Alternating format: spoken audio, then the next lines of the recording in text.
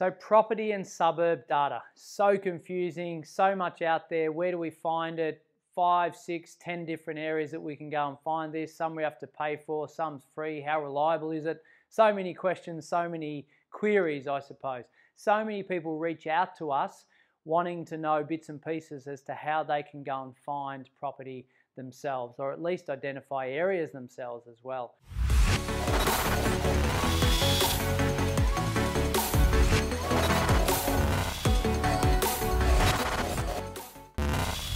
So there's macro and there's micro, isn't it? So there's probably, I don't know, 12,000 suburbs around the country that you could potentially go and buy in and put your hard-earned money into, right? But how do we know how do we identify which one of those 12,000 to go and buy? The macro indicators are more about population, infrastructure, economy, right? So the global indicators, but then we've got the micro indicators such as your suburbs. What are the schools like? What's the livability like in that area? What's the open space like? And then furthermore, you've got the real historical growth. What's the suburb done in the last 10 years? What are the current days on market for properties? How does that differ from units to houses? That there's question marks around that.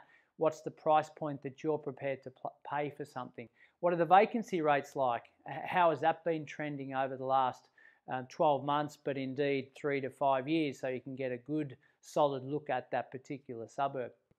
Your own situation is really critical. You've got to drape your own situation over that whole set of variables and data collections. So what are your goals? What's your long-term strategy?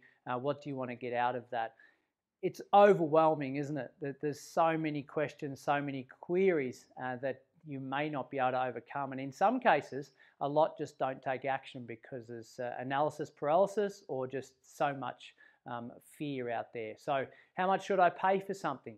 Should I pay overs because it's a hot market? What is actually something worth? So looking at comparable sales in that area. Don't stress, we've got the answer. We've got the data, we've got the reports.